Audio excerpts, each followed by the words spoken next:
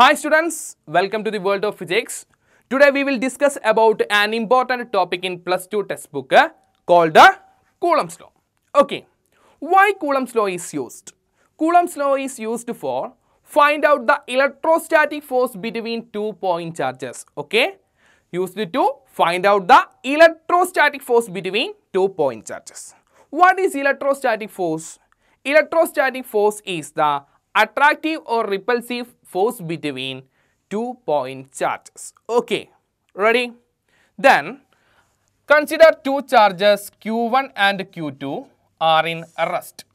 Okay, separated by a distance r. By Coulomb's law, we can say that the electrostatic force between these charges is directly proportional to product of magnitude of the charges. So, F directly proportional to Q1, Q2. Then, the electrostatic force is inversely proportional to square of the distance between the charges. Okay, so F inversely proportional to R square.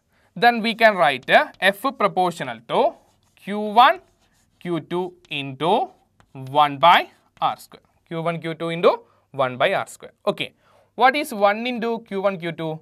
F proportional to Q1, Q2. 1 into Q1, Q2, Q1, Q2 divided by R square.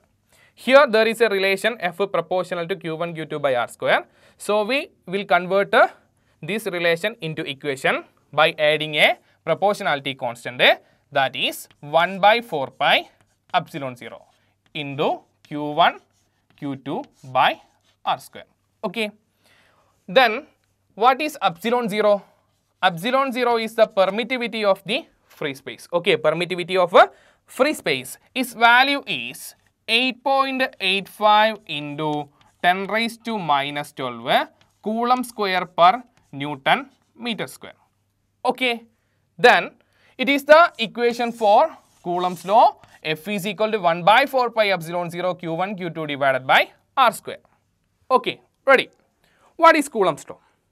Coulomb's law states that the electrostatic force of attraction or repulsion between 2 point charges are in rest is directly proportional to product of magnitude of the charges and inversely proportional to the square of the distance between them.